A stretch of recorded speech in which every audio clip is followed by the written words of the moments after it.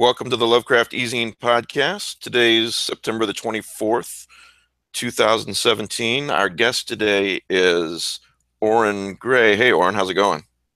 Good. How are you guys? I'm doing good. Last minute computer problems fixed. That's good. I'm going to give away today, a copy of Autumn Cthulhu.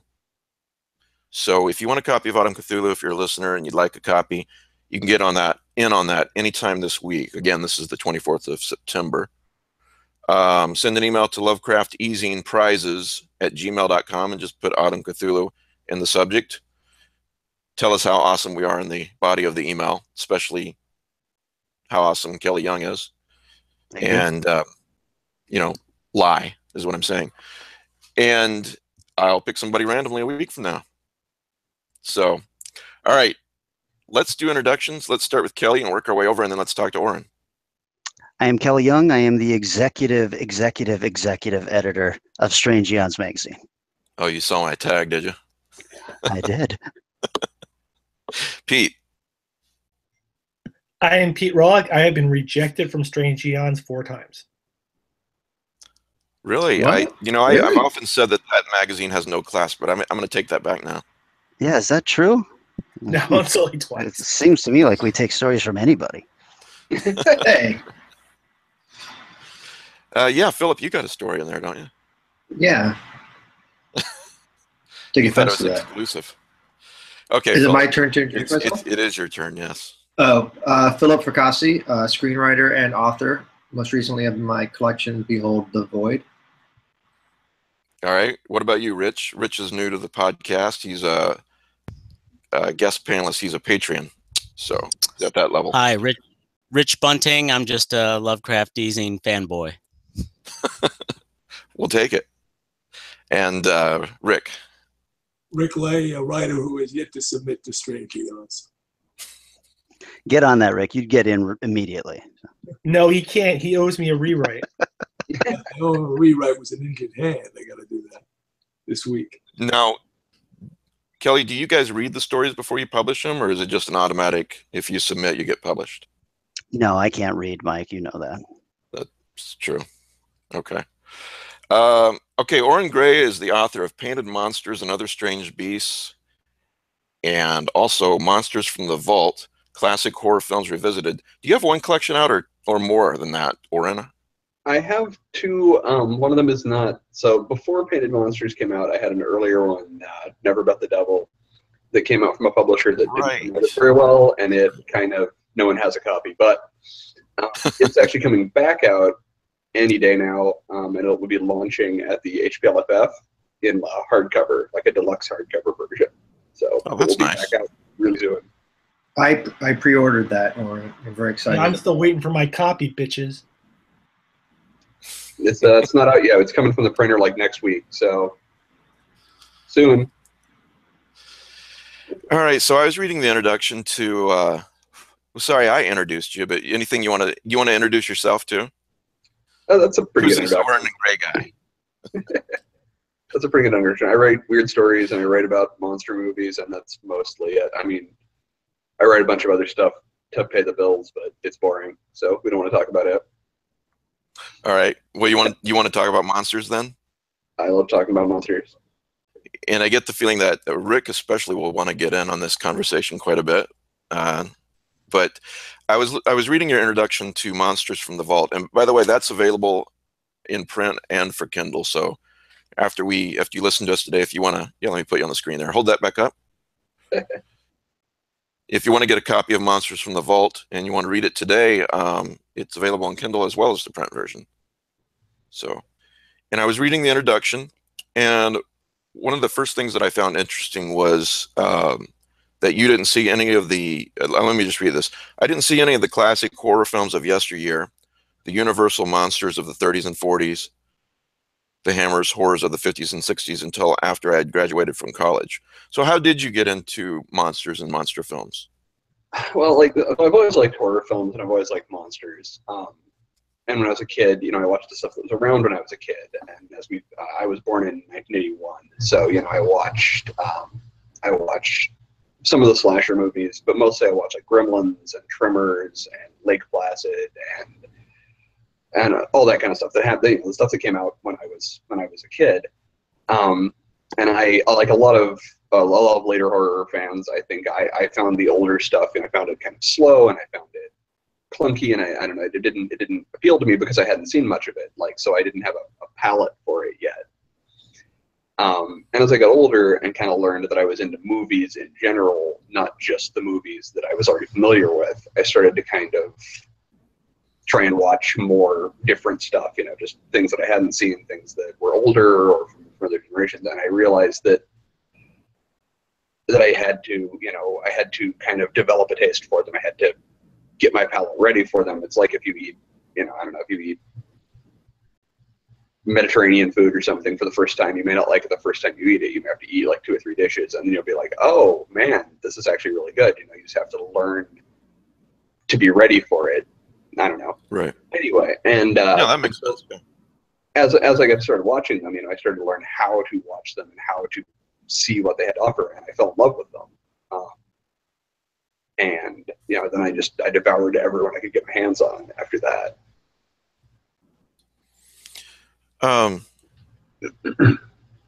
I came to these movies late. I'm still reading from your introduction, but when I finally came, I fell in love with them, and I fell hard.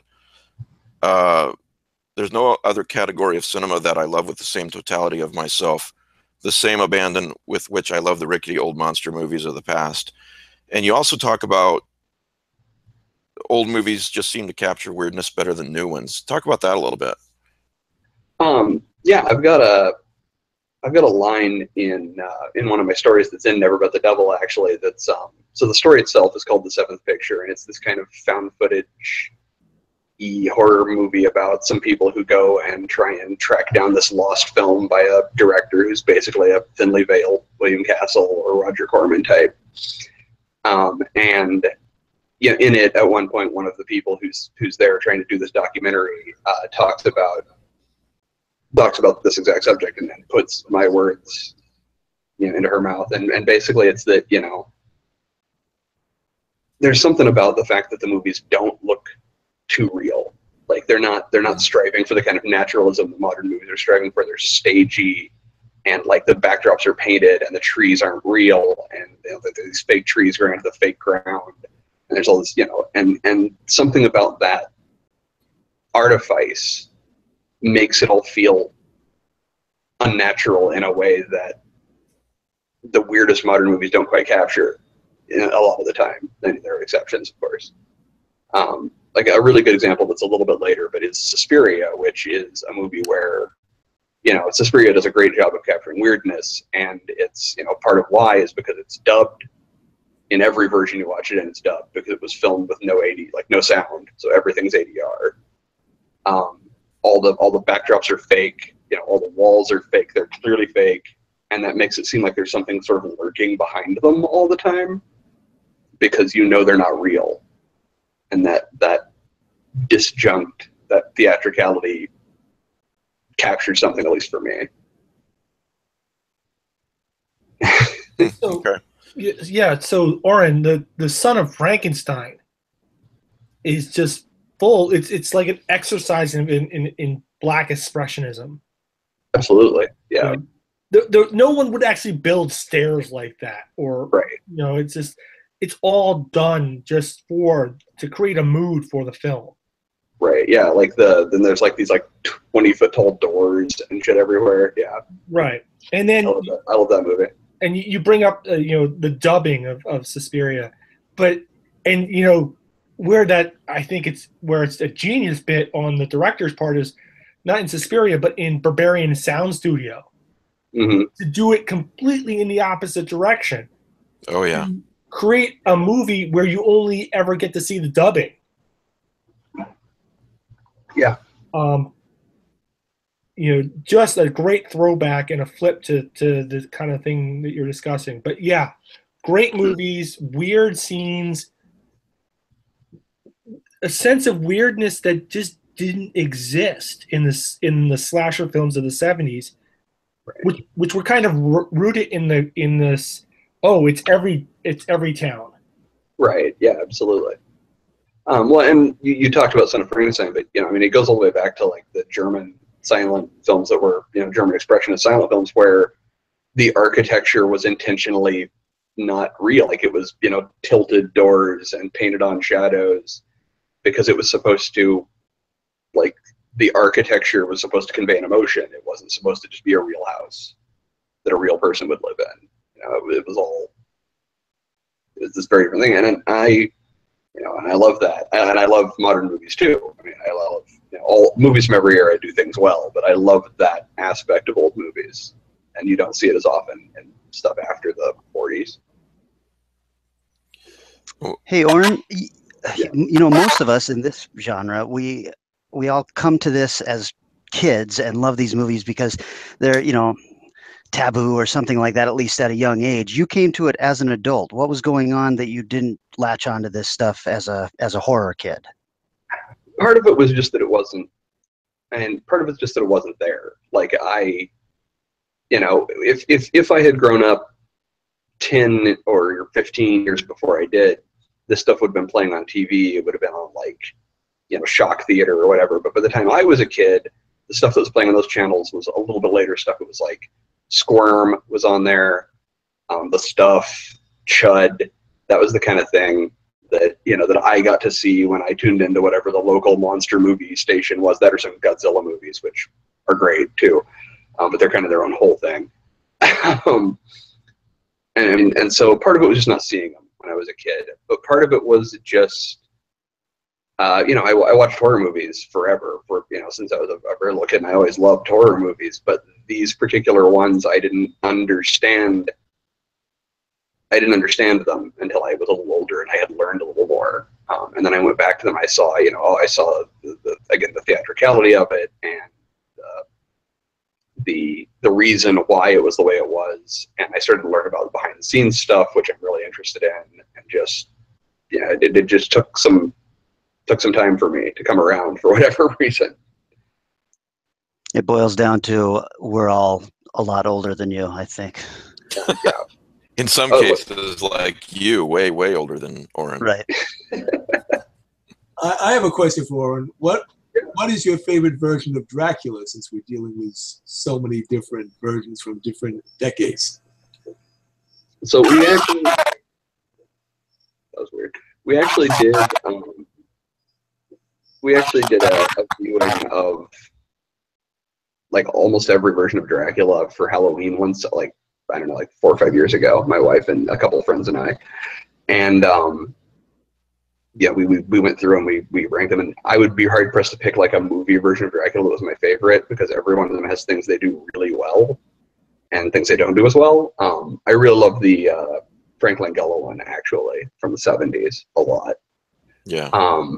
As far as like people playing Dracula, like actors portraying Dracula, my go-to favorite is always Duncan Rieger from Monster Squad, actually, which is maybe a controversial pick, but I love his version of Dracula in Monster Squad, who's this less suave, more kind of vicious, King of the Monsters kind of Dracula. So that's my pick if we're picking just Dracula actors. And that pick. If he had a mustache, I might say he would have been the perfect Dracula. He would have looked good with a mustache. Rich, you have a question for Orrin? I do. I was wondering, horror movies nowadays tend to be really realistic in terms of, the props and the special effects, etc. Do you think that because we don't have that kind of over-the-top expressionism that you might see in earlier films from the 20s, 30s, perhaps even in the 40s, that we lose something by horror movies being so realistic and special effects being at such a state as they are? I think in some ways we do, but I mean, I think modern horror movies have a lot of things they can do that those old horror movies couldn't do too. So we gain some things as well. But I do think there are some stuff that's going on in horror right now that is actually harkening back more to that than we may realize. I think a lot of the stuff in, like, I'm a big sort of famous defender of the Insidious movies, which I know most of my peers do not care for, but I think they're doing more of that than is immediately apparent when you just glance at them. I think there's more of that sort of what Gemophiles called it, vaudeville creep, which I think is a good, I think there's a lot of that sort of older fashioned, almost silent movie mummery kind of stuff going on in them than you notice when you just watch them at a glance. And then also I actually just finished watching Campbell Cove, the Channel Zero Campbell Cove thing. The creep. Yeah, did you like it? I liked a lot about it, but I didn't feel like it came together completely. But it did, again, it had a lot of, like, not just puppets, but it had a lot of, like, mummery stuff with, like, people in, like, really, like, simple paper mache outfits and stuff that they used really effectively as special effects, and then camera tricks and things. So it had a very an older aesthetic a lot of the time that, again, the sort of modern cinematography and very naturalistic story didn't always draw attention to. Whatever that's worth.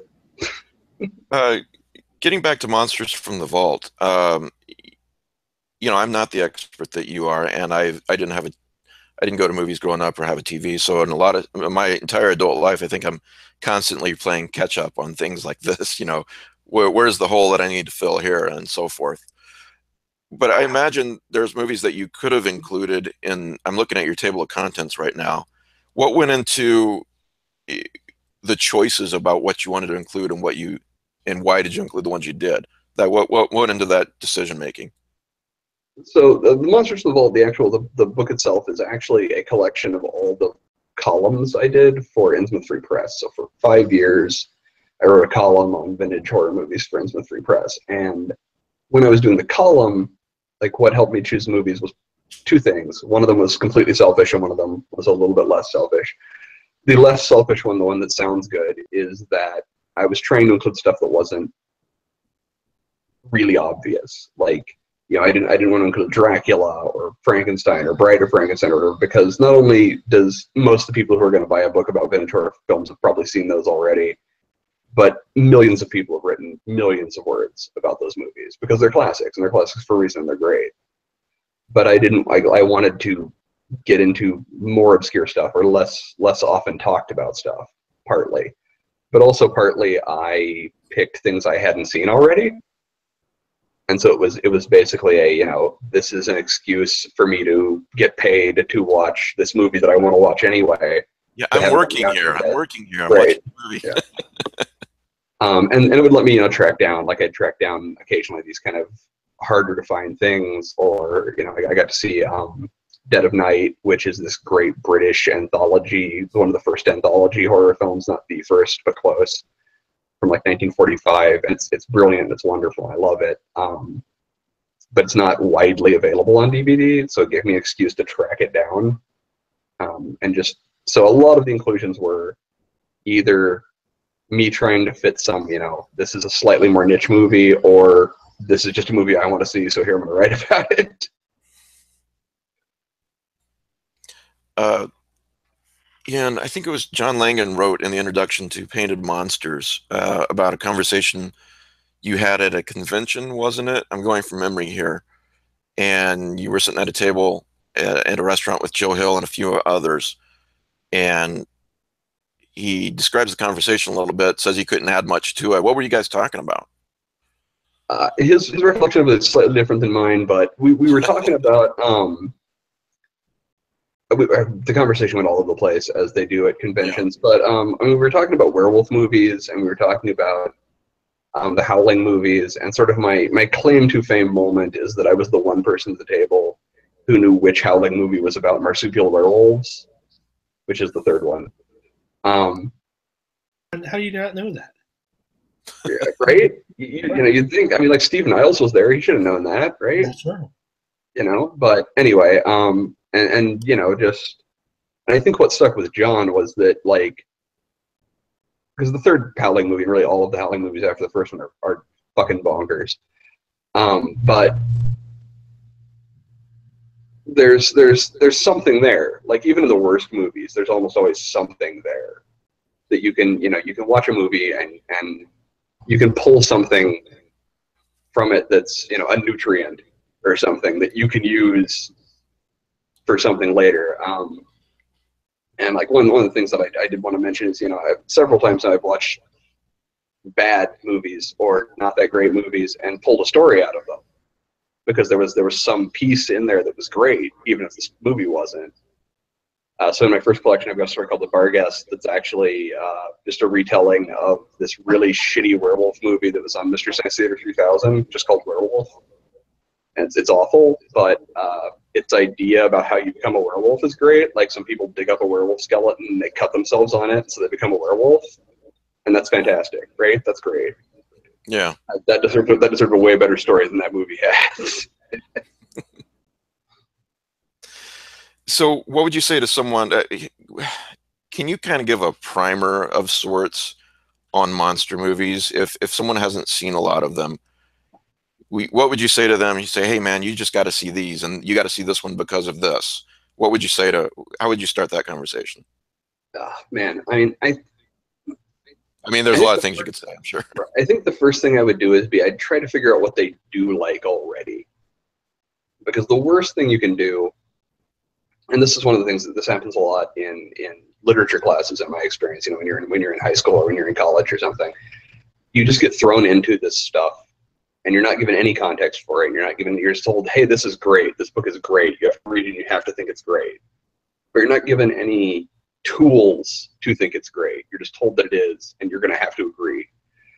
And I want people to enjoy this stuff. I don't want people to watch something that they're not going to like.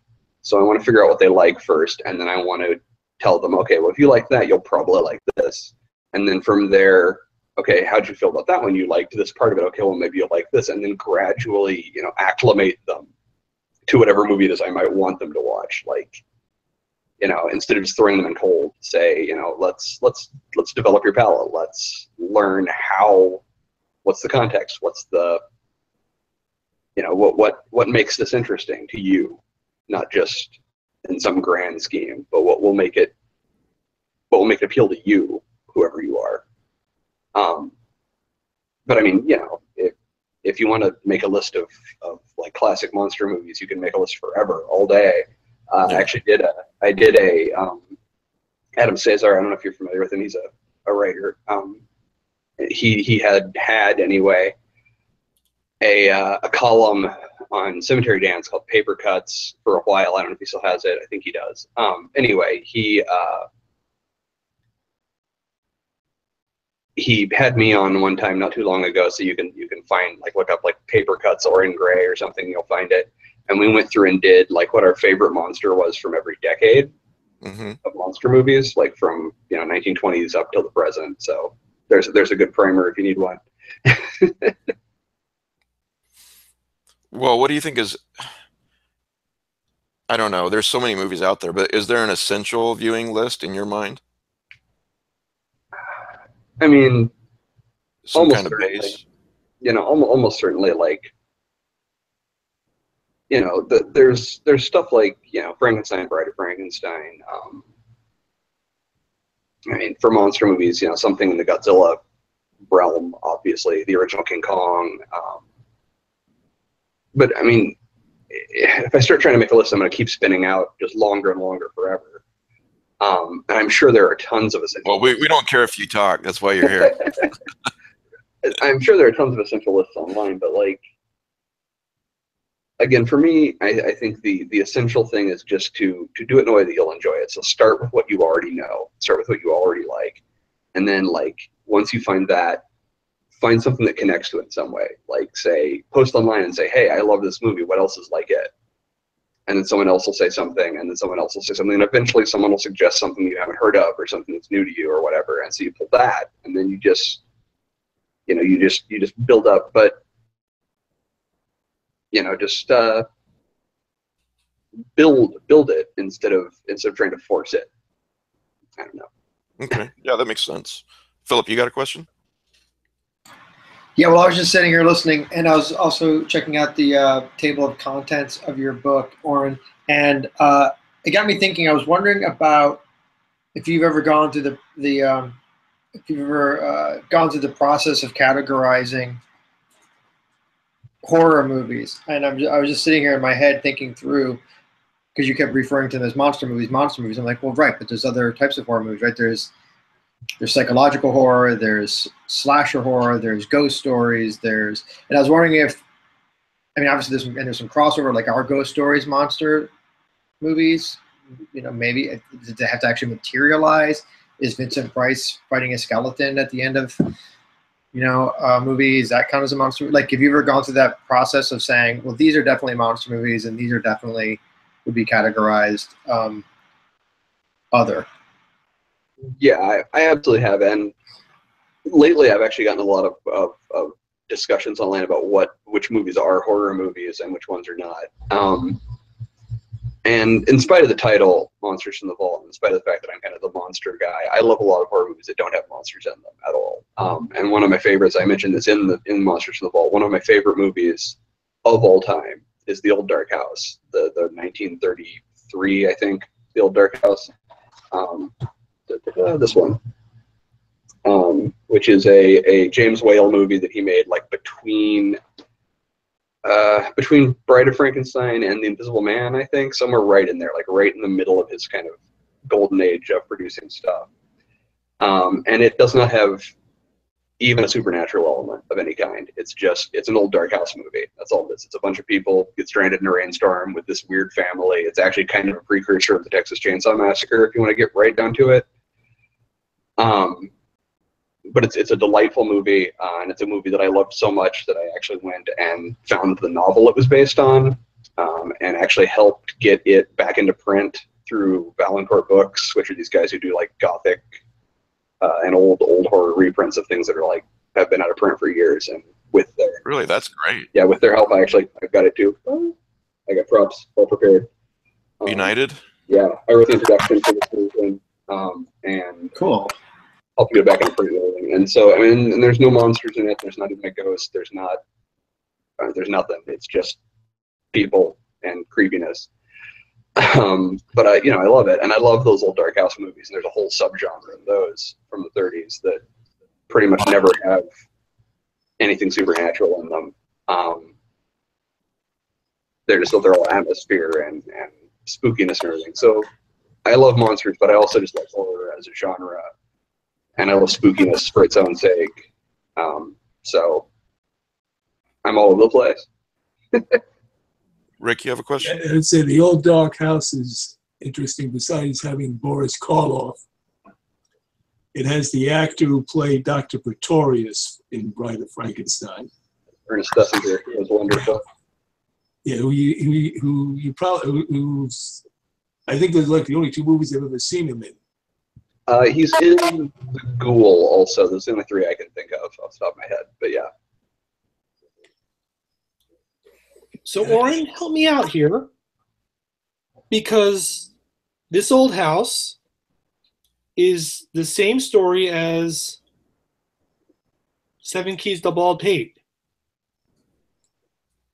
Sounds right, yeah. Which is published 15 years earlier by Earl de Biggers. I think the stories are different. I haven't read the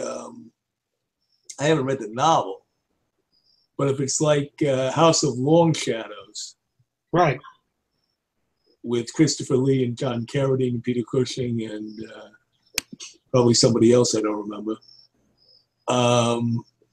Vincent Price. Yeah. I think the plots are very different. Well, so the Old Dark House title, by the time that the book was printed, or by the time the movie came out, rather, it was like a whole subgenre. So if you go back to the 20s and 30s, there are dozens of movies that were called Old Dark House movies, and they were almost always like a bunch of people. They come to this house for various reasons. They're stranded by a storm. They come for the reading of a will. There's a whole plethora of reasons why they might show up, and then they're stuck there for whatever reason, and usually someone knocks them off one by one. So in that way, they're kind of precursors of giallo films and slasher films and so on, but they're a lot more mannered than their later counterparts. And they're usually kind of funny as well. And there was just a whole subgenre of those that kind of died out over time, but there used to be they were thick. The Bat is one with Vincent Price. The Cat and the Canary is a famous one that they made like 3 versions of. Right. And so there were just tons of these back then. This is just my favorite. Okay. Orrin, you've talked about 1 or 2 already, but can you talk about a few of your personal favorites and why they're your personal favorites? What is it that you like about them so much? Yeah. So the one I always use as an example is this Japanese movie called Matango, which probably some people are nodding, but it's got a couple of other names, but it's actually an adaptation of William Hope Hodgson's The Voice in the Night, done by Toho, directed by his name is blanking, but he's the guy who directed most of the Godzilla movies, the early ones. And so it's right in the middle of all the Godzilla movies. It's a Toho movie, but it's not a kaiju movie at all. It's just The Voice in the Night. So it's mushroom people on an island. And it's delightful. Like, it's great rubber suit monsters, great atmosphere, great weird fiction in movie form, which you didn't get a ton of. And it's bizarre, and it's a bizarre moment in history because, again, Toho was riding high on Godzilla right then. So why would they do this kind of quiet, small, weird story right in the middle of that? But it's a movie I love, and it's a movie that I recommend to people all the time. And actually, it is the reason why Sylvia Moreno-Garcia and I co-edited Fungi together. So the only anthology I've ever edited so far was the one I did, was Fungi, which I did with Sylvia Moreno-Garcia of Vincent Free Press. And it's all fungus-themed stories. So, and the reason that it happened was because we actually got talking about Matango and how much I loved it, and how when she was a kid she'd seen it and it scared the crap out of her. And we got talking about mushroom stories like The Voice in the Night and some others, and decided we should do a fungus-themed anthology. And from there, we did Fungi. So. Okay. What about a few others? A few others. Let me think. A couple that I mentioned in Monsters in the Vault. Kaltiki is this. Mario Bava worked on it, but he didn't direct it, or maybe he did direct part of it. There's some debate about that. Mm-hmm. It's kind of a late version of The Blob, but it's also kind of gorier than The Blob, even though it's from the 50s, maybe early 60s. I don't remember. I think late 50s. And it's got some Lovecraftian stuff where, like, the Kaltiki monster in question is this thing that, like, the Aztecs worshipped and sacrificed people to, and so on and so forth. So it's a really good one. It's really bizarre, and has been hard to find until recently, but Arrow Video put out a really great Blu-ray, which is one I just held up, so now you can get it. I love just about any of the Hammer movies, so you can just pick a Hammer movie, more or less at random. I'll probably love it. Some of my favorites are The Vampire Lovers, Night Creatures, which is a weird one because, again, there's actually no supernatural element in it.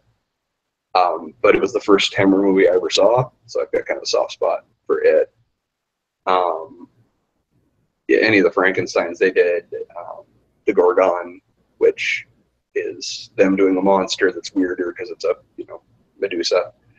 Most of their monsters were vampires or Frankenstein. So those are a couple. Let's see, one other one I pulled out is The Undying Monster, which is a John Brahm movie, who's better known for The Lodger, but he did this and Hangover Square, which are both really good. And The Undying Monster has kind of a goofy ending, but a lot of the movies from back then had kind of goofy endings, so it's one of my favorite of the goofy endings, because I'll spoil it, but the twist is basically that the guy wasn't a werewolf, he just turned into a wolf under certain circumstances. How that's different, I don't know, but they seem to make a distinction. The shocking twist. Right. So yeah, those are a few off the top of my head that I thought to bring along at least. Hey, Orrin. Yeah. So you were a horror kid for, forever. What was your first favorite horror monster, and has that changed now as you've been finding these other films? So I don't know what my first one was like when I was really young. I remember liking Tremors a lot. Tremors might have been the first one that really got me when I was because I saw it in theaters. So I would have been like 9 or 10 or something. And I still love it. I still love the good movie. The graboids from Tremors. So it might have been the first one, but the first one that I really remember, like what I'd call like having a fandom for almost, was Aliens, actually, which I saw the first time it was broadcast on TV. And I didn't actually know there was an Alien at that point. I didn't know there was a movie before it. So watching Aliens without knowing that it was a sequel was a really weird experience, because it's this kind of movie that drops you in the middle of a story, which was really revolutionary for me. I was like, holy crap, this is amazing. Had I known that there was a movie before it, I don't know if I would have reacted quite the same way. But for a long time, Aliens was my favorite. Was kind of my favorite horror movie, and then these xenomorphs were a big favorite of mine. And over the years, I definitely think I still like them a lot, and I'd still love to I don't know, write like a licensed Alien novel or something if anybody ever wants me to. But I don't know that they're my favorites anymore. I mean, some others have definitely eclipsed those. Like The Thing has eclipsed those over the years, but I didn't see it when I was as young. So Yeah, The Thing and Aliens, I think, are my personal 2 all-time favorites. Nobody asked you, Philip. Well, just throwing it out there. Hey, I had a question, Orrin. I was wondering what, because I'm a man of the present and the future, wondering what, I don't know what that means. I was wondering what you thought, what in the last few years. I was about to say, what does that mean? What? I don't know. It just rolled out of my brain and out my mouth. All right. I was wondering what you, in the last couple of years, with it coming out and being what will end up being probably the biggest horror movie of all time as far as box office gross is concerned. What movies the last few years would you call standout films? Whether it be indie or big budget or straight to video or whatever. And you mentioned Insidious, but I was wondering if there's anything else recently that was really impressive to you. Well, I haven't seen it yet because I've been sick, so I haven't made it up to the theater. But I'm going to go see it soon, so I'm excited. I mean, I'm trying to think. And obviously, Get Out was the big standout horror film this year for me. Get Out was amazing. I mean, there's no monster in there or anything, or not the cool kind of like rubber gooey monster anyway. But I mean, it was amazing. The Witch was amazing last year. And I'm sure I'll forget a bunch of others, and some that don't get as much they don't get talked about as much, that I really liked were like The Taking of Deborah Logan from a few years back, which was a found footage thing that I thought was done really well. That was good. Yeah, I like that. I like that one. And the guy who directed it's directed. I don't think I've seen that. That's good, you're saying? Yeah, I really liked it. It was on Netflix until recently. I don't know if it still is. Okay. It was on Netflix. That's the one about Alzheimer's, right? Yeah. Yeah. I forget. Uh, Let's see what I did there. Kelly's shaking his head like, what an idiot. Anyway, Orrin, go on. Sorry. Yeah. So I mean, those are. I'm sure I'm forgetting tons, but those are just a few that pop into my head. Another one that I really liked that doesn't get talked about a lot is The Canal, which is this like Irish movie. It's got the guy who was in the first Hellboy movie in it. But it's like the movie itself, like the plot isn't amazing, but a lot of the stylistic stuff and a lot of the plot's fine, but it's pretty standard. But a lot of the stylistic stuff and a lot of the visuals are just incredible. There's some kind of Hellraiser-y kind of stuff with like walls cracking open and there being things on the other side and that kind of stuff that I just thought was really brilliant in it. So I know those are a few that jump into my mind. Weirdly, there haven't been a lot of, like up until this year, there weren't a lot of monster movies that were also horror movies. So like most of the monsters in movies have been in like, adventure movie, like been in superhero movies or sci-fi movies or something, been in these kind of bigger budget, you know, Hollywood blockbuster movies is where you've found monsters, and horror movies have been more concerned with like either, you know, naturalistic like home invasion stuff or ghosts for the last few years. But this year's been weird because this year we got It, obviously, which was a big budget monster movie. But we also got some like weird big budget attempts at like monster-y movies. So you had Kong Skull Island, which is, you know, a throwback to the old kaiju, you know, King Kong movies and stuff. We had the Tom Cruise Mummy movie, which isn't great and is mostly an action movie, but it is still, you know, it's a monster. There's clearly a monster in that movie, and it's clearly, you know, in the horror sort of circle. So we're getting more monster movies this year that have bigger budgets. I'm curious to see what's going to happen with that in 3 or 4 years' time, with the success of It, with this, you know, with this Godzilla shared universe thing that's going on. And I'm curious to see where that goes as far as having more monsters in movies that are more horror movies. Yeah, those King Kong Godzilla movies are rough, man. That dark universe is really that's a swing and a miss, I think. Yeah, it is, but a very expensive swing and miss. I was wondering what you thought of a movie that I really liked, that didn't get a lot of love, but I thought it was kind of cool. Was the Thing prequel that came out about 5 years ago, I guess. Oh, yeah, okay. It was just called The Thing, but I thought that movie was pretty badass. I liked it. It had some good stuff. I had some problems with it, but it had a lot of alien CGI at the end was off-putting. They did a weird thing where they tried really hard to square it with the beginning of the original, but didn't quite, which frustrated me. Like, they came so close and tried so hard, but then missed, which was weird. But you know, it certainly wasn't bad. I mean, you know, as prequels to maybe one of the greatest horror movies of all times go, it wasn't as bad as it could have been. That's for sure. There's the last question, Mike. I apologize. Just because I'm very curious. You're fine. Because it was so divisive. People really, really hated it, or I don't want to go as far as they really loved it, but there was definitely some positive and negative. Was the Void, the recent horror fan wet fantasy that came out a few months ago. What did you get to see that one? I did. I saw it at a Panic Fest, which is a local horror movie festival that we have. And yeah, I'm pretty in the middle on it. Like, I think you described it pretty well. It's kind of like a horror sort of wet dream. It was great in a lot of ways. It looked great. It was a little dark. Like, the lighting was a little dark to see some of the effects, but for the most part, it looked really great. But it sampled so heavily from other things that I felt like it never really established its own identity completely. It just felt like a party tape people had made from their favorite parts of like Hellraiser and The Fly and, you know, Prince of Darkness and all this other stuff. But yeah, that's me. Other people really loved it.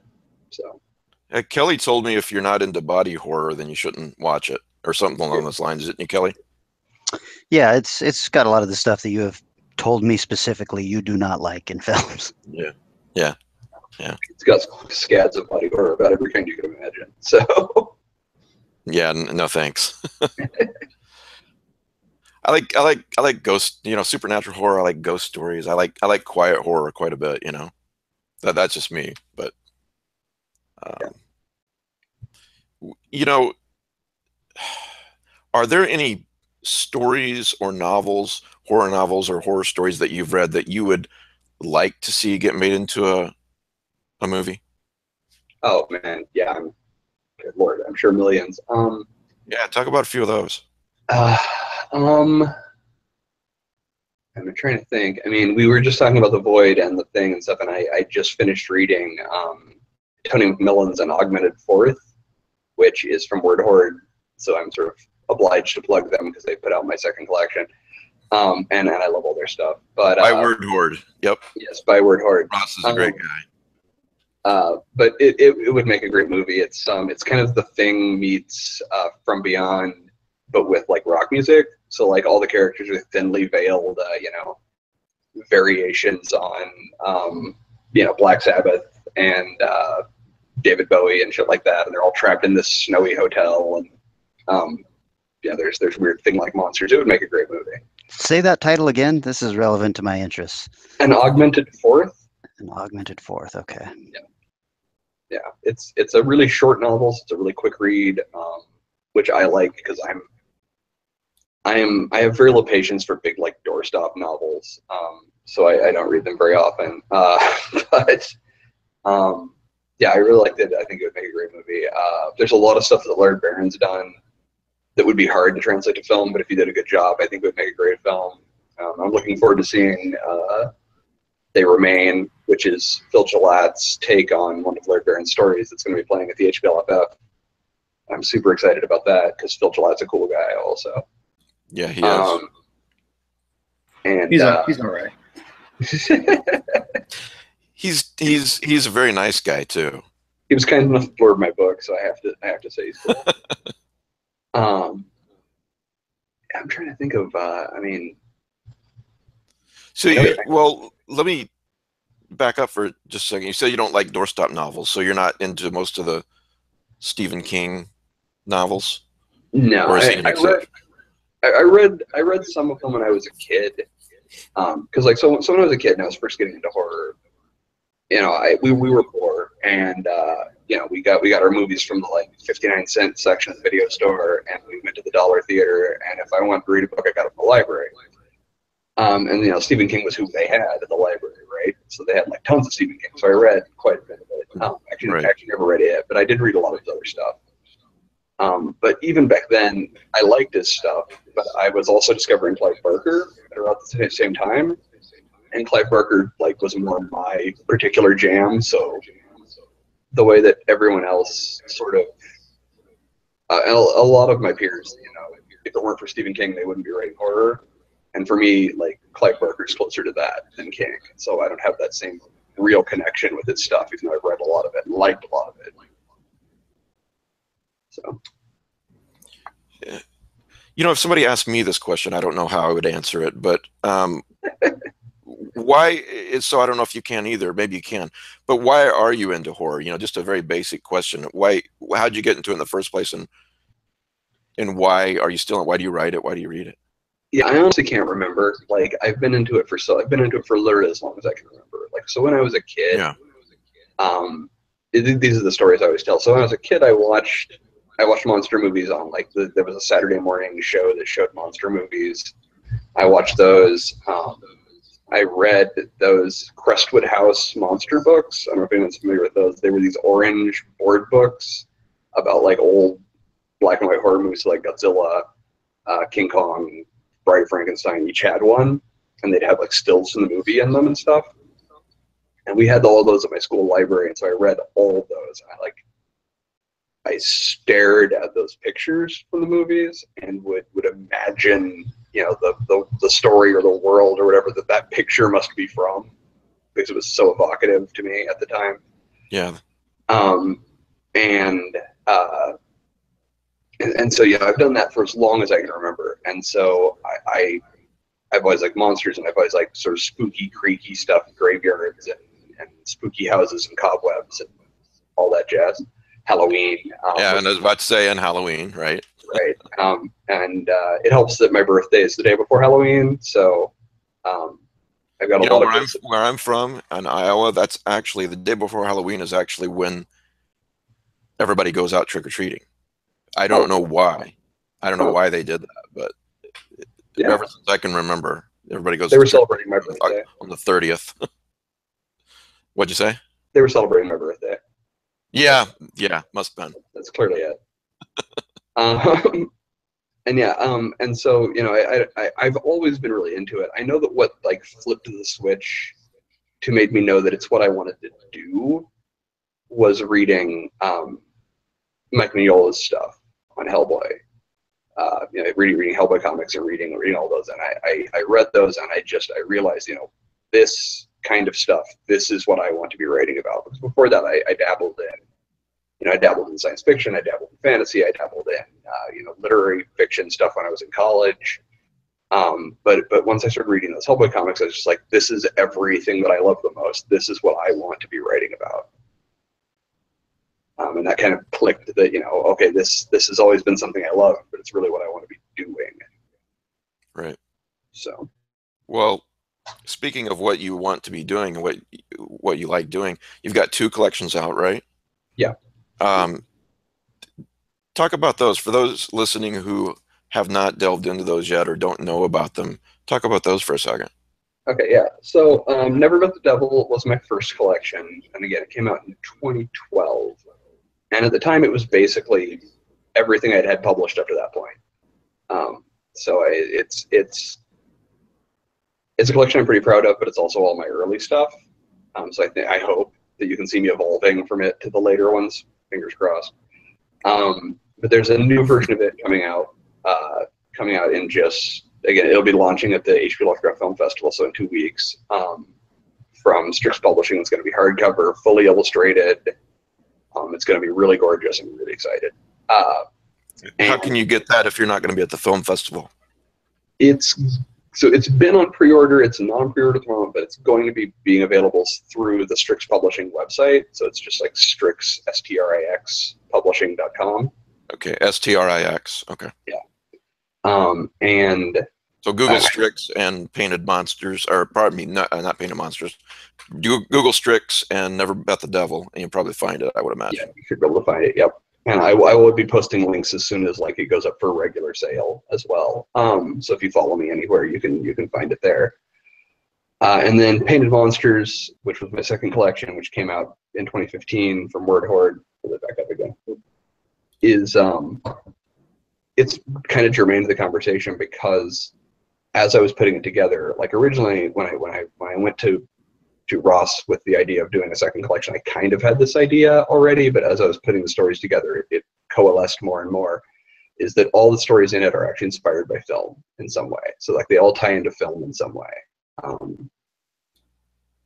Some of them more obviously than others, but yeah, every story is tied to horror film in some way. Either it's inspired by film or a specific film, or it's actually about a film or something like that. And so as I was putting it together, I actually go in order through it. So the stories go from the silent films of the 20s up through like modern movies with found footage and ghosts and all that stuff. And then the last story, the title story in it, which is a novelette, is kind of this mush of all of that together. So it's got influence and references from the earliest film all the way up to contemporary stuff. And it's kind of an old dark house story, and it's kind of a wax museum story, and it's kind of a modern monster story, and it's kind of a lot of things all just crammed into one, with this third generation horror movie producer as its protagonist. And so that's how I get kind of some of the history of the horror cinema crammed into the story. And I'm really proud of it. I think it's kind of the most me thing I've ever done, because it's a bunch of my favorite stuff all in one story. Mm-hmm. But yeah, so if you read the collection, it's very much just sort of a history of horror movies in the form of a bunch of fictional stories. So yeah, what are a few of the stories that you're riffing from? So like it varies a lot from story to story. So like, did I say stories? I meant movies. What are a few of the movies that you're riffing from? Excuse me. So like one of the earliest stories in the book is called Night's Foul Bird, and it's about a girl who really loves silent horror films because she lives in the 20s, and this weird tenant moves into her house that she thinks is a vampire, and so it riffs on Nosferatu and on Murnau's Faust and on the Lon Chaney Jr. London After Midnight, which is lost film, so we've never seen it, but she would have been able to because it wouldn't have been lost then. And so it riffs on all of those. Then some later stories. There's a story in there that's from Ross's Giallo Fantastique anthology, so it riffs on Giallo films like Suspiria or Deep Red or Blood and Black Lace. There's a story that's inspired directly by the 1930s version of Murders on the Rue Morgue. There's a story that's a fictionalized version of the making of this weird Korean kaiju movie called Pulgasari, which involved like the Korean government kidnapping a guy to make a movie, to force him to make a movie at gunpoint, basically. So there's a kind of weird fictionalized retelling of that. There's I'm trying to think without looking. There's a Ghost Apocalypse. This will be on the final test. Right. There's a Ghost Apocalypse movie or story that pulled its plot from a Japanese movie called Pulse or Cairo. I'm probably mispronouncing that.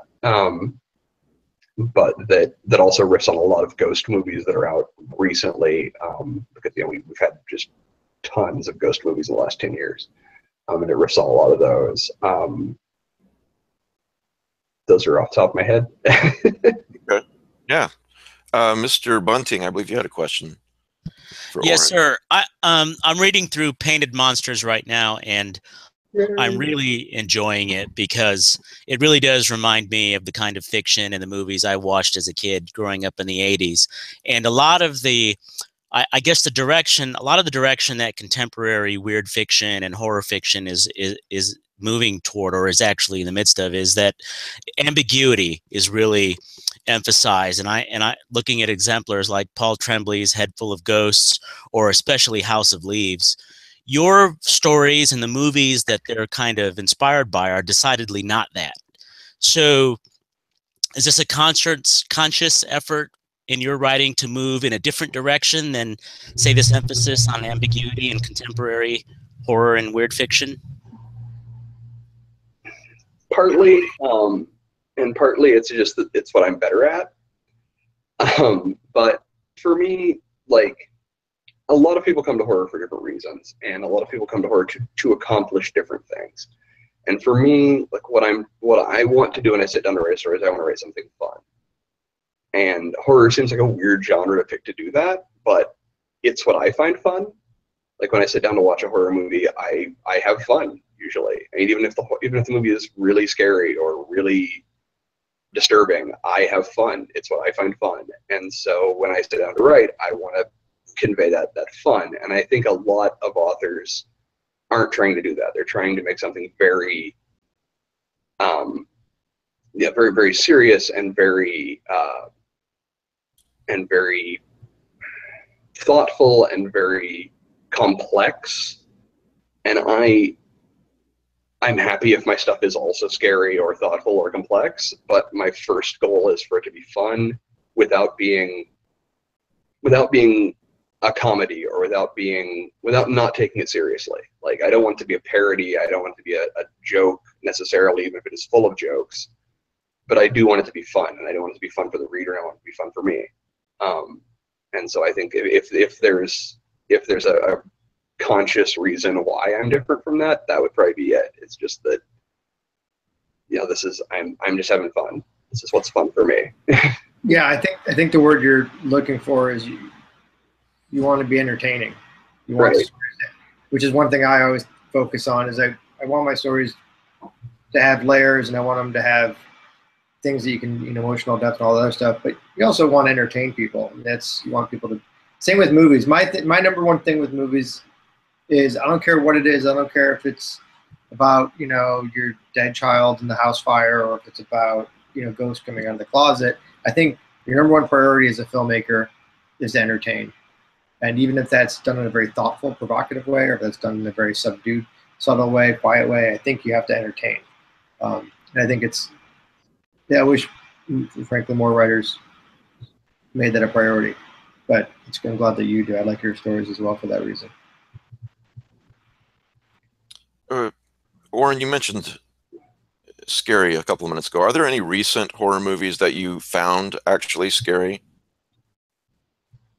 So, again, if you want to hear me ramble about this more than I'm about to, and more coherently, I wrote a Nightmare Magazine has a column that they run every issue. It's called the H Word, and it's a different day every time. So mine was about whether or not horror needed to be scary to be horror. And in it, I talk a lot about how that's not really what I'm trying to accomplish, and it's not really what I'm after when I go to horror movies. But at the same time, I talk about how there's a lot of different kinds of scary. And when someone asks, if a horror movie is scary, like what kind of scary do they mean? So like a lot of the much maligned, you know, jump scare movies like Insidious and The Conjuring or whatever, the good ones, they do a good job of making you jump. That's a kind of scary. You know, someone jumping out of the dark yelling boo, that's a kind of scary. And it's not what people usually mean when they ask me if a movie is scary, but it is, you know, that some of them are. As far as, you know, more disturbing premises, I mean, obviously, you know, Get Out is a funny movie and it's an intense movie and it's a great movie, but it's also a very scary movie as far as on a social level, you know, that it's dealing with very real issues that are very real and scary, like racism, which, you know, is a troubling thing in real life. So, you know, I'm trying to think of some others that I've found. I mean, and I find some movies very intense. I find some movies very disturbing. And so I have a hard time pinning down what scary really means in a given situation. Yeah, you're right, because there's jump scares. There's a movie that disturbs you profoundly. That's a different type of scary. Yeah, I mean, you know, like Texas Chainsaw Massacre is very scary, but it's very scary in a very different way from, you know, The Conjuring or something, whatever, you know, whatever your example may happen to be, or even, you know, I don't know, I'm trying to pick a name out of the hat, but, you know, Alien or whatever. I mean, they're very different in how they're scary.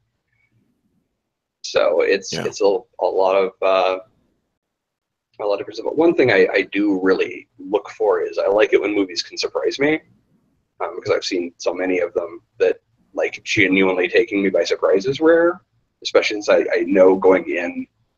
I know a lot about the movie going in usually because I'm active in a lot of movie fandom online, and I'm active on a lot of movie websites and that kind of stuff. And so I hear a lot about movies before I see them, which means I often don't get to be taken by surprise much. And so I like it when a movie can take me by surprise. I just saw a movie called Better Watch Out. It's not actually out yet, but will be soon. And it completely took me by surprise, but the trailer for it just came out, and the trailer gives fucking everything away. So don't see the trailer if you can avoid it. Because I enjoyed it a lot when I didn't know what the hell was going on, but the trailer would have wrecked a lot of that. Martyrs from several years ago, the French film Martyrs, is a really good example of a movie where it just like takes a sharp right turn like just every 15 minutes or so. So what the movie is about at the beginning and what the movie is about at the end are completely different. And so that one's one that it's also pretty scary, but it's also very surprising if you watch it without knowing much about it. So you mentioned I'm sorry? That was just me dodging the question a lot. No. You're fine. You mentioned that being entertaining, how important that is. Just to build on that a little bit, what does success as a writer mean to you, personally? So, I mean, it's changed a little bit over the last few years because of, I guess, 4 years ago, I actually quit my job and I've been writing full time ever since. And most of that is freelance work. So I'm writing websites for companies, or I'm writing blogs or social media posts for used car lots or whatever. And my name's not attached to it. It's all, you know, anonymous freelance work. But because of that, you know, because I'm doing it full time, because I'm doing it for a living now, making a living at it, it's changed my priorities as far as publishing fiction too, to some extent, just because I have to think of everything in terms of, you know, how much time is this going to take? What's the reward at the end, kind of stuff. Right. But like from a more artistic standpoint, I love it when people like my stories. I think that's what it boils down to. Like I'd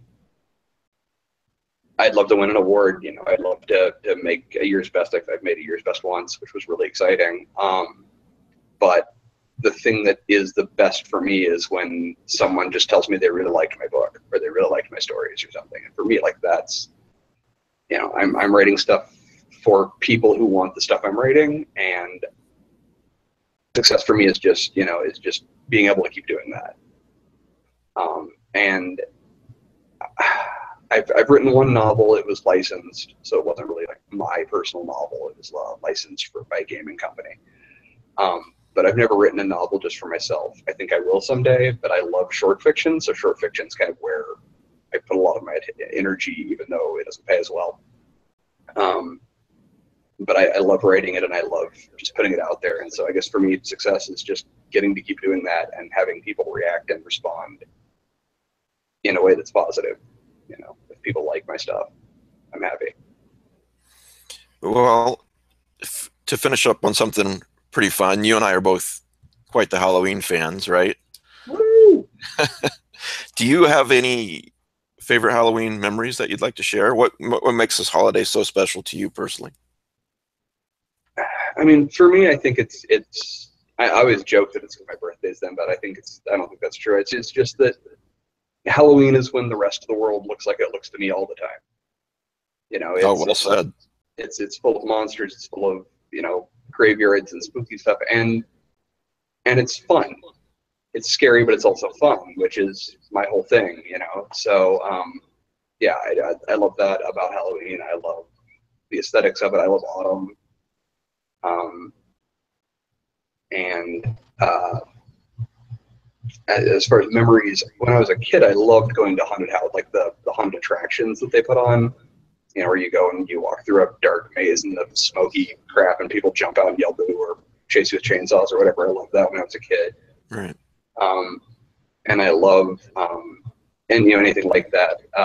These days, I go to a lot of horror movie marathons on Halloween, which are a lot of fun. But yeah, I just, you know, it's the time of the year when the world is the way I want it to be always. Yeah, that's well said. What part of the country do you live in? I live in Kansas. I live just outside of Kansas City. So you get somewhat of an autumn there every year, don't you? Yep. Yeah. Yeah, it varies a little bit, but yeah, we always get fallen leaves and chilly, rainy weather to some extent or another. So it's nice. Yeah. That's a perfect Halloween weather. Leaves on the ground and soft rain, Yep. clouds. All right. Anything else coming up that you'd like to talk about before we let you go? I don't think so. I think that you know, the reissue of my collection, and then we're doing a big sort of promotional push for Monsters from the Vault for October. What's the promotional push? Are you reissuing that book or just? No, it's been out the whole time. We're just it sells better around Halloween because people are looking for monster movies to watch. So we start talking about it a little more. Yeah. When Halloween is around. Yeah. So if you're at the, go ahead. I'm sorry. No, go ahead. Go ahead. Well, I was just going to say, so if you're at the film festival, you know, pick up. It's Never Bet the Devil, right? Is the one that's being reissued. You can get Monsters from the Vault on Kindle and in print, and the same goes to Painted Monsters and Other Strange Beasts. So pick those up. I'm hoping to have a third collection coming out in a year or two. We'll find out. It's still in the works, but you know, I've sold some stories. There's a story of mine in Autumn Cthulhu. Yeah. The Well and the Wheel.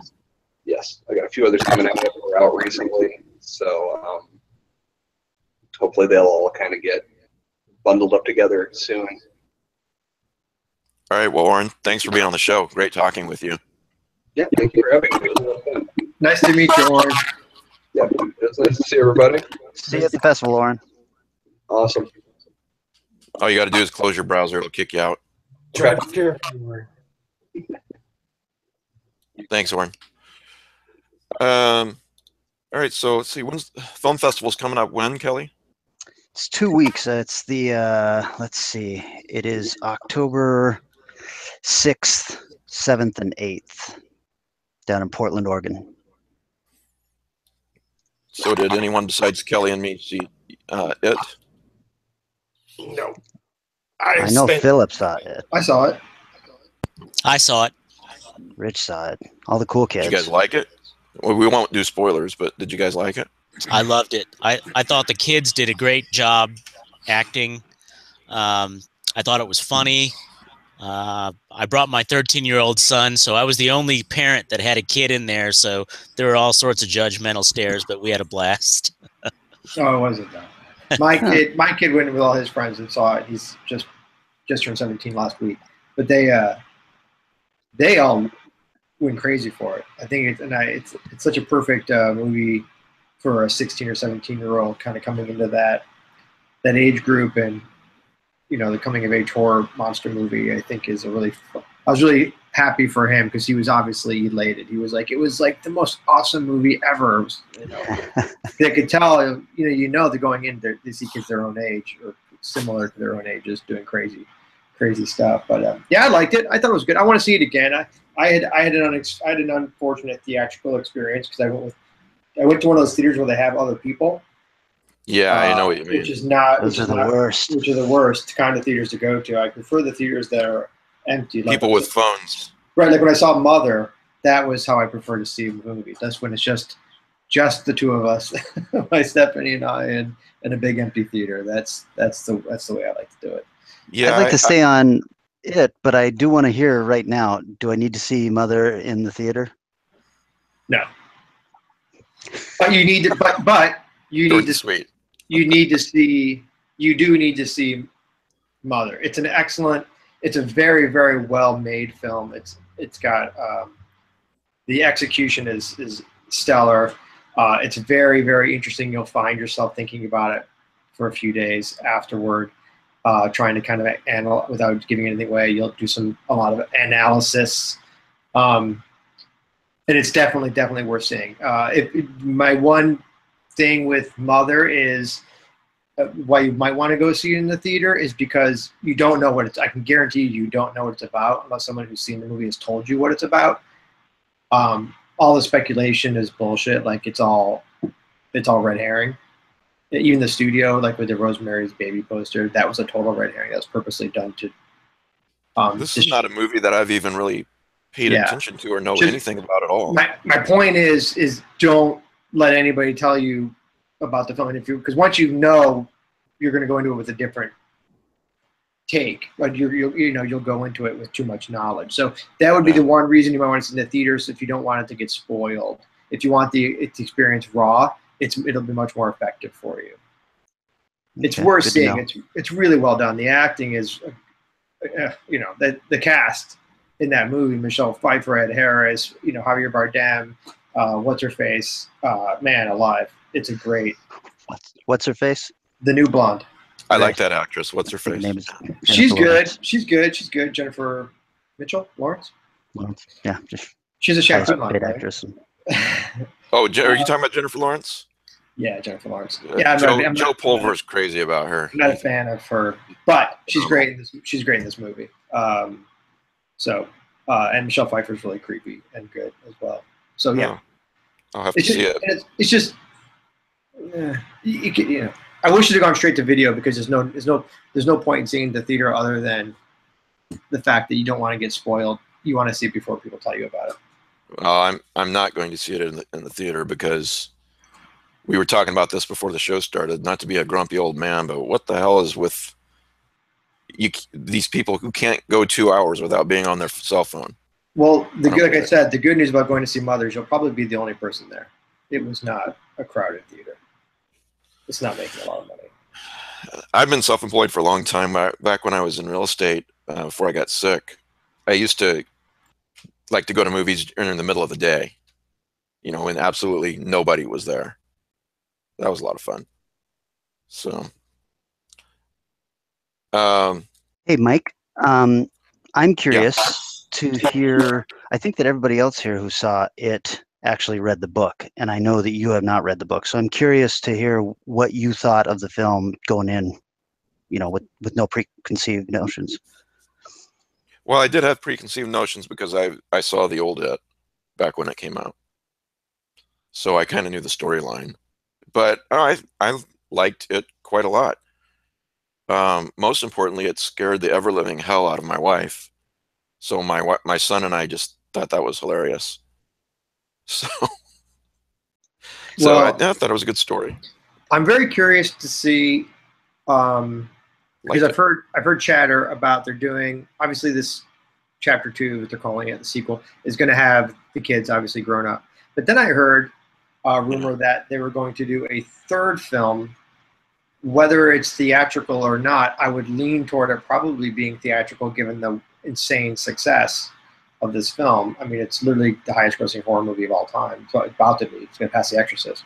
And then they were going to do a mushed together version where they intercut, where they do it like they do it in the book, where they go back and forth from past to present.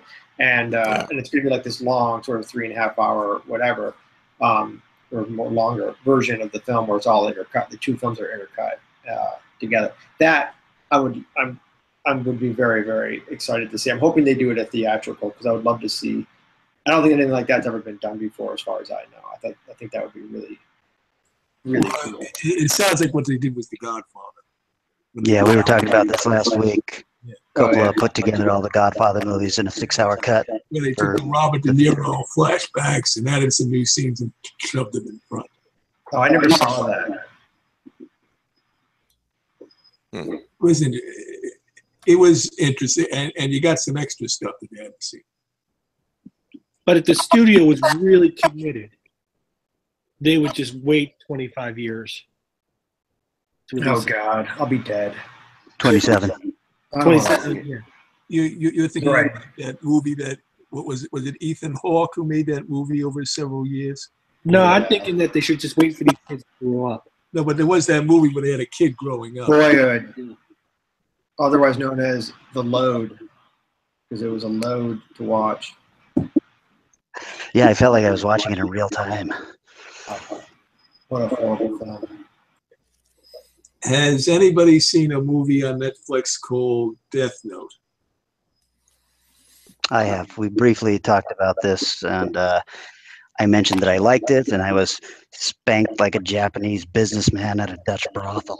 And I mentioned that I liked the Japanese live-action version, and I was spanked by a Japanese businessman in a small hotel. This is Death Note. You get to talk about Death Note, the manga? Yeah. But it's a live-action film on Netflix now, Yeah, directed by the I read guy that did.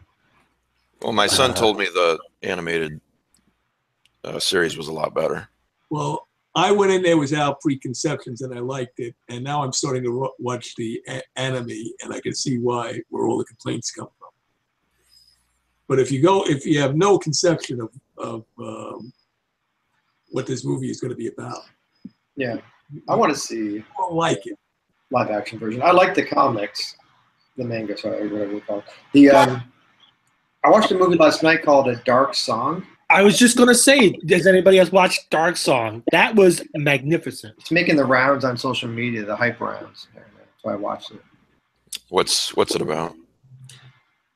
It's about a woman who loses her son, and she goes she rents out this old mansion in the middle of nowhere in Wales, and she brings in this guy who apparently knows these rituals to allow her to talk to her dead son. But it's the whole movie is about their interaction during these very dark and very secluded rituals. It's kind of really that's what the movie's about, more so than the ending or the culmination of the rituals. It's really about, their interaction. These two people are stuck together who don't like each other, but one guy's sort of like this high occult, figure, and this, torn up mother. So it's really interesting film. Did you say it was on Netflix?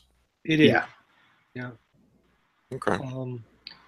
I used subtitles because I couldn't understand what the guy was saying at the time. Really? Oh, Yeah. See, I watch a lot of Brit TV, so every once in a while I Mumbles in Irish. Or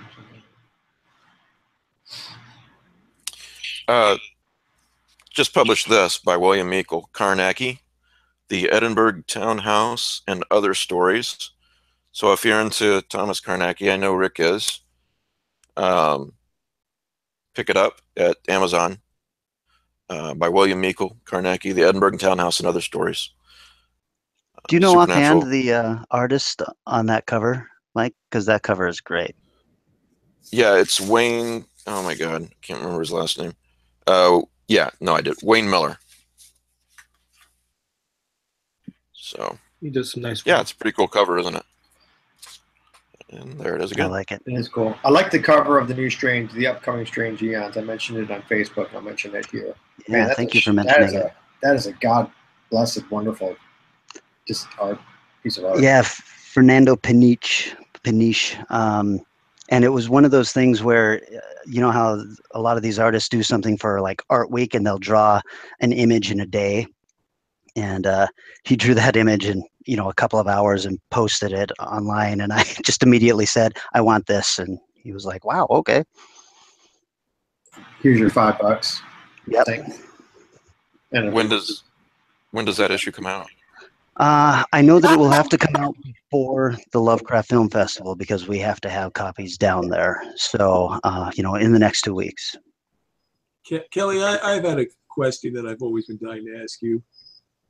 Now, I know Strange Eons is from Lovecraft's Abdul Hazred poem. But did you take that as the title for that, or did you do it because Robert Bloch wrote a novel called Strange Eons? No, we definitely took it from Lovecraft's story, and you know that's why we spelled it that way too. Because he spells eons in the popular updated version.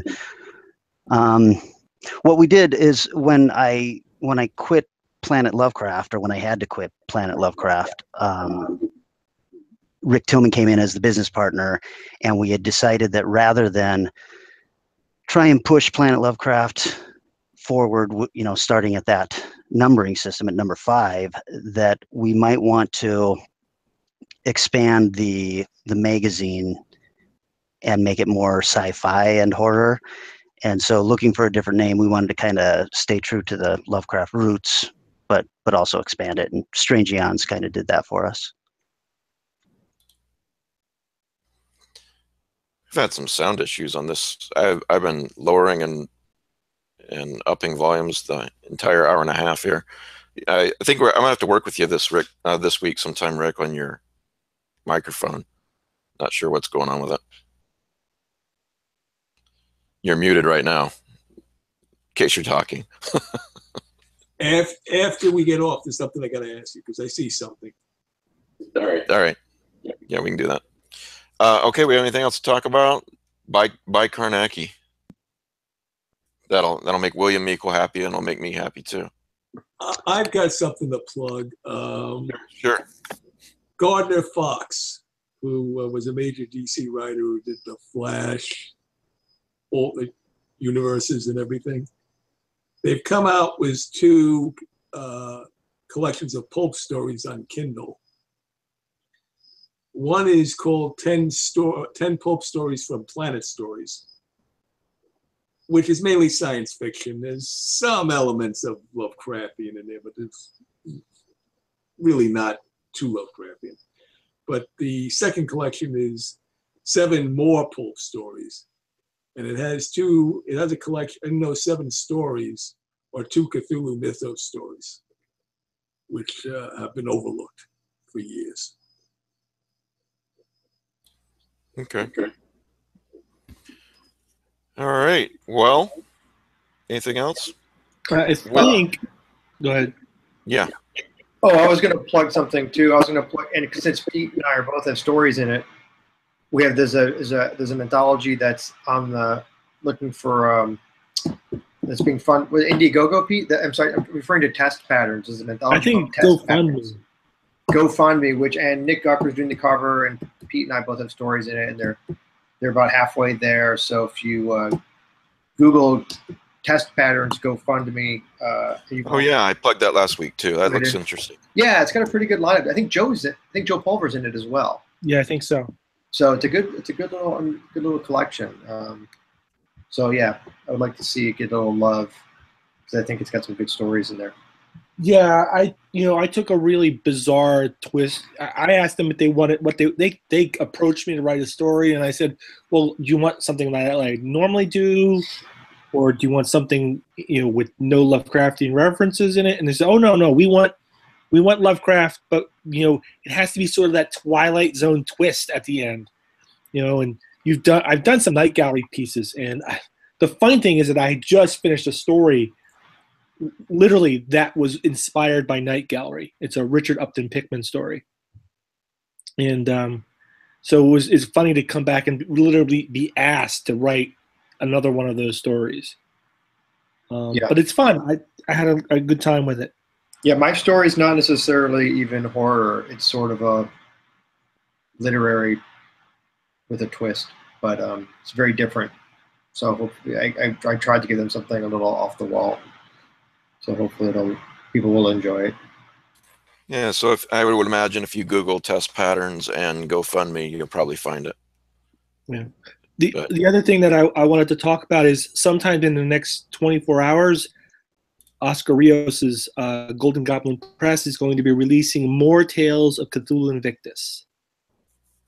Okay. Set in Lovecraftian story set in ancient Rome. So, I was thinking when we were listening to the monster stuff, all the monster movie stuff, there really are no, and I guess there are, probably if you really go down deep, but there's not really any big Lovecraft monsters movie. Like there's never been, or am I not thinking of it? Like it just seems like Cloverfield? Is Cloverfield a Lovecraftian monster movie? I mean, like, but with the Cthulhu mythos, like there's like people always talk about like, oh, there's so many Lovecraft movies, so much Lovecraft this, so much Lovecraft that, but really, there's never been like one big Lovecraft, like a Cthulhu movie ever. There's never really been one made. There's been like Lovecraft stories adapted, but there's never been a monster movie really. I'm not sure that he's got a story that is really like that. Mostly we don't get to see the monster until the very end. I mean, Dagon, the original story, not the adaptation that was, really the shadow over Innsmouth. But Dagon, almost like a prototype Ray Bradbury story. Well, sure, but it's also 8 pages long. Yeah, well, but look, isn't the Dagon movie that's got monsters in it? I mean, not. It's got Dagon at the very end. Yeah. I'm unaware of this film. I will have to check it out. Stuart Gordon. It's actually not too shabby. Yeah. I like to see Call of Cthulhu done and just really done big. Yeah. Well, what about The Unnameable back in the 80s? Oh, man. And The Unnameable, too. I'm going to have to thumbs down that one. Sorry. Well, I was thinking From Beyond. Even though it's not so much a mythos movie, it's got all the mythos elements in it. Yeah, it's got a lot of monsters in it. Yeah, From Beyond. And I guess The Reanimator is probably the biggest, right? It's probably the most well-known. Yeah. Sure. But, hey, speaking of Reanimator, you guys, I don't know if you guys have been aware of this, but Dynamite. What's that? There's a board game coming out. The board game. Did you get on the Kickstarter for this? I just assumed you would. I did not. I am, and it's got 8 days left to go. You call yourself Lord of the Reanimated. They've got $10,000 of their $12,500 goal.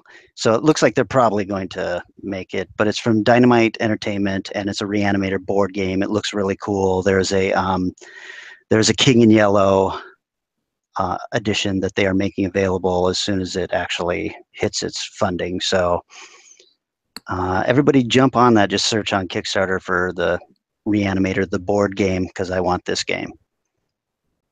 Is it funded already? Did I hear you say that?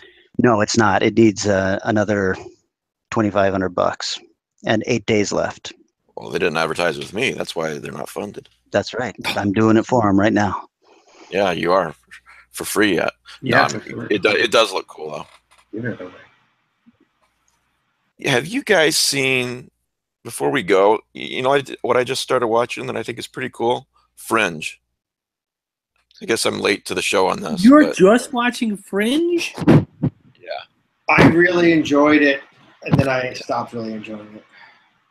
Yeah. Okay, then. Those first few seasons are great, though.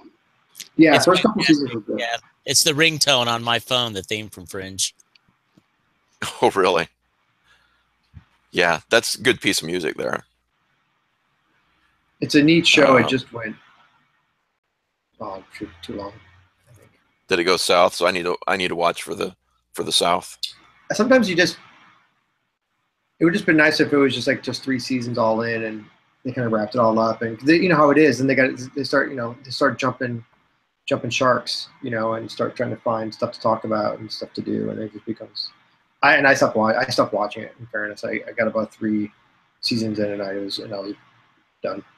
I think they did five total. I followed it all the way to the end, and you know, they did a lot of Deus Ex Machina stuff that I didn't like. If you can sci-fi your way out of your future, then what the hell's the point? Well, I'm enjoying it so far, at least, and I really liked the first couple of episodes that were obviously shot wherever it was, Boston, in the wintertime. You know, always enjoy a show that's not afraid to show the weather. So, it's kind of one of my things. I thought it was nice to see Joshua Jackson pop up, you know, after going AWOL from Dawson's Creek a couple of years before, and then he shows up in this really great serious role. So that was neat. I'm just shocked that you know where that you a big Dawson's Creek fan, or? Oh yeah, sure. Look at me. You have the DVD box set?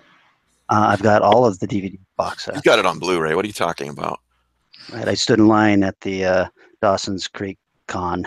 No.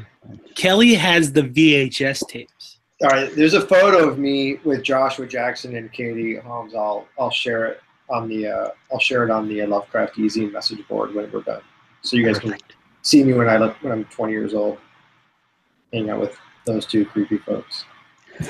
Yeah, and for those who don't know, I don't think we ever actually said this on air, but if you want to not see Philip Fracassi in a film next to Christopher Walken, tell him about that. You're digging a grave or something. Yeah, I told the story the first time I was on this podcast when you guys interviewed me. August. Well, we've got August probably a good 500,000 new listeners. So Mike doesn't actually listen to the podcast, so yeah, man.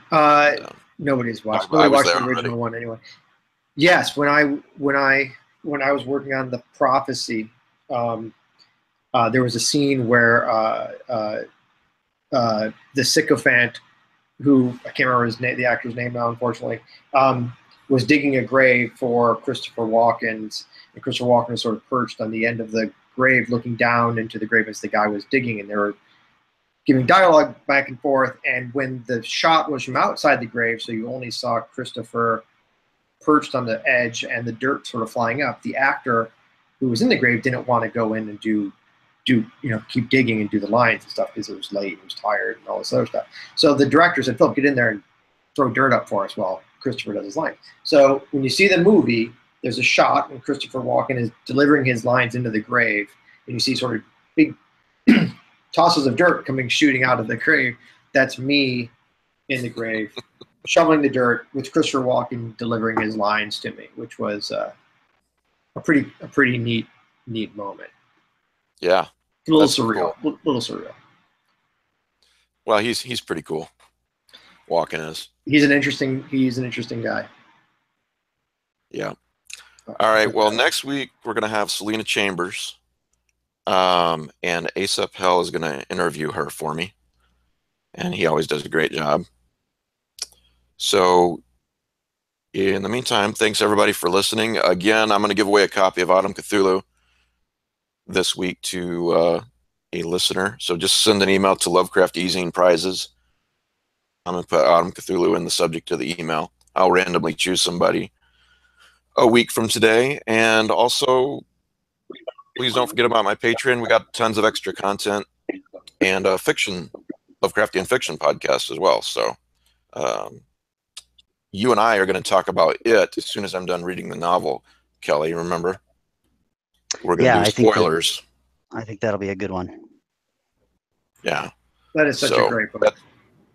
That's an example of Patreon-only content. So just Google Patreon and Lovecraft eZine. You'll come to it. So it's very, very, very expensive. $5 a month. So. And thanks to everybody who is out there supporting me and keeping the lights on. I really do appreciate it. And thanks everybody for listening. And we'll